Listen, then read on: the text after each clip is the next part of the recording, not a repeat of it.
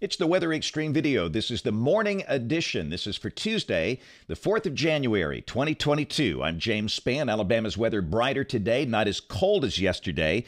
Next shot of cold air comes in here later this week with some rain in advance of that on Thursday. And some folks up near the Tennessee state line could see a wintry mix with that. Let's talk about it. Here we go. This is the upper air look.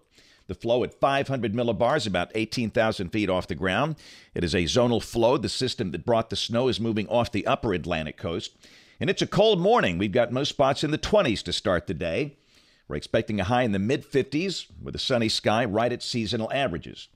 On the watch warning map, a lot of winter weather issues up north. Many states under winter weather advisories. A few winter storm warnings as well. Things are quiet down here.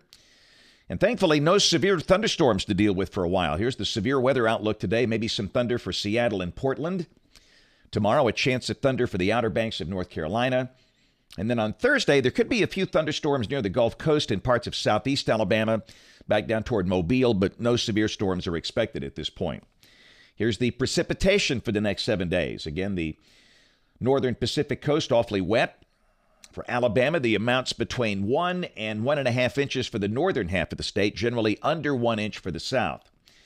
So, model fans, here we go, the GFS. This is the 06C run, valid today at 3.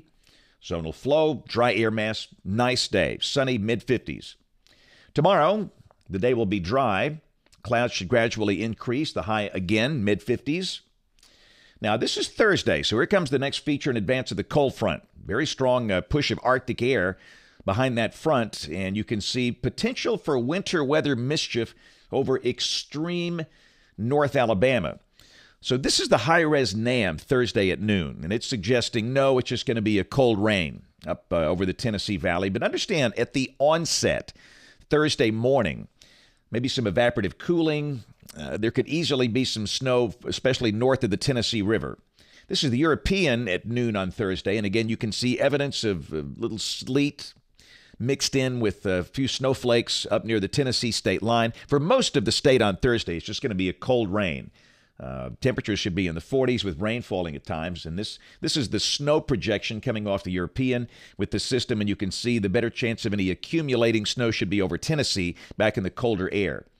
So again, at the onset, there could be a wintry mix along and north of the Tennessee River. Most of the state Thursday, just a cold rain at times.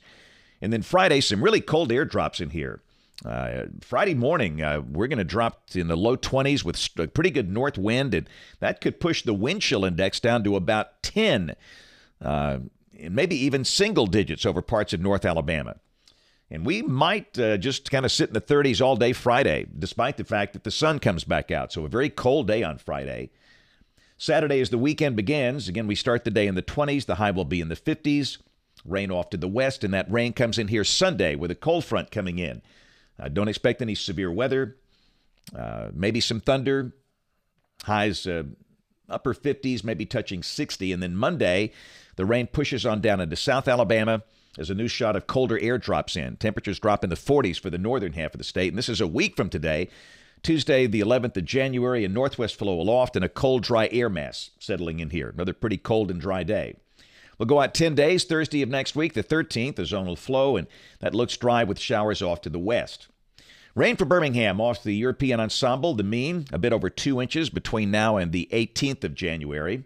Temperatures on an average basis pretty close to where we should be for this time of the year, but you see the cold shots. Friday, cold shot coming in with a high of 43, and again, many spots could stay in the 30s on Friday. Another cold air shot toward Tuesday of next week, but again, if you average all these numbers out, highs mostly in the 50s and lows mostly in the 30s, which is what we expect this time of the year. And the CPC outlook, this is for the 11th through the 17th of January. Temperatures a little above average if this happens to verify. That's it for the Weather Xtreme video this morning. We'll have notes on the blog. The next video here by 3 o'clock this afternoon. You can catch us this evening on ABC 3340 News at 4, 5, 6, and 10 o'clock. Thanks for watching. Have a great day, and God bless. Hey, this is James Spann. I think one of the best parts of my job, getting to do weather programs in schools. During regular times, I'm in a school once or twice a day, teaching students, mostly in elementary schools, things about weather and science.